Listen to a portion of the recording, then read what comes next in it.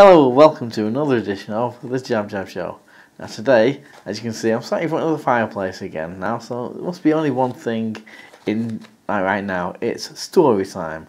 Before I start off today's story, I would have done this a day or two earlier, but I wrote a story and I didn't think it was as good as I wanted it to be. So I've written a new story, and this story today is called Remaining Hopeful. Now we're going to be using Beano Annual 1980 to pretend it's from this book. Well, obviously, anyone who knows Beano, it's not going to be from Beano. Anyway, so are you sitting comfortably? So this is called, as I say, Remaining Hopeful. Ron Overcoat has been an avid football fan for most of his life, following his local team, Stocktown Fictionables, since he was 5. His dream was to leave school and become a professional footballer, maybe even playing for his beloved local team. After all, he wasn't much good with most subjects. He couldn't care less about history and maths, and found most classic books in English classes boring. When he got to do the exams, Ron didn't bother to revise. After all, it was summer, so he was able to put extra hours of football practice, as he didn't go out until very late. He never played for a team growing up, and decided to reject offers to play for the school team. He was never asked to mind, but he would definitely tell them no. In reality, he played football on a nearby park with his friends, and he has dreamt about a day where a limousine will pull up outside the park and the chairman for Barcelona Football Club will step out and offer him millions to play for them.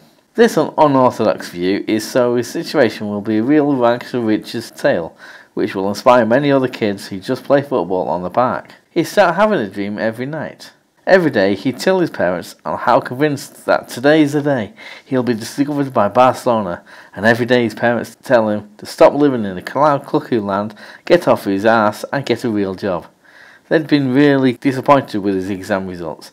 His dad fired him after a week of working at his company, which fished for lobsters. The years went by and his friends slowly drifted away from him playing football on the park with him, having kids and getting married, and things like that. Ron's enthusiasm was unmovable though. His parents finally kicked him out after years of not getting a job or paying rent. They did help him get a nearby flat and even paid for his first month's rent just to get rid of him.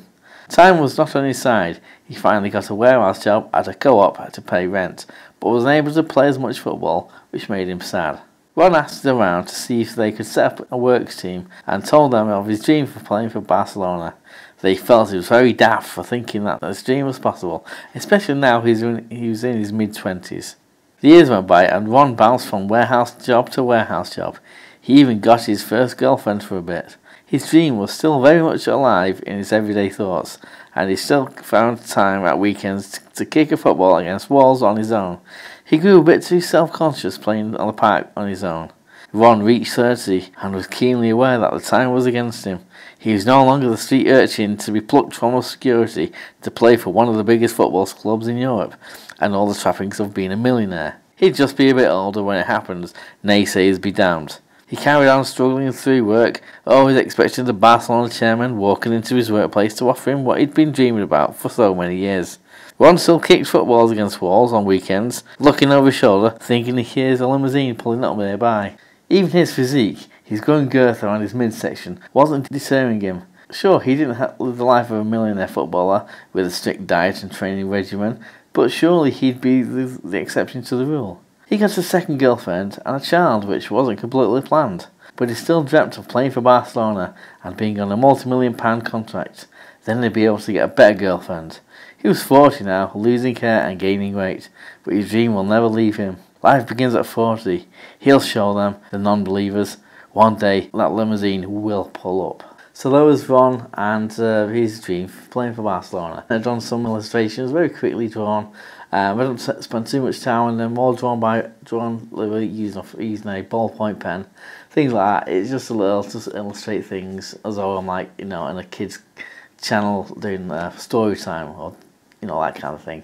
Anyway, I'm going to be working through some ideas as I want this to be a weekly thing or something. So if you have any comments, any suggestions, anything like that, just put them in the comment section down below. I'm all ears and so on. Thanks for watching and all that, and I'll see you next week or so, whenever, with the next story time. So thanks for watching. See you later.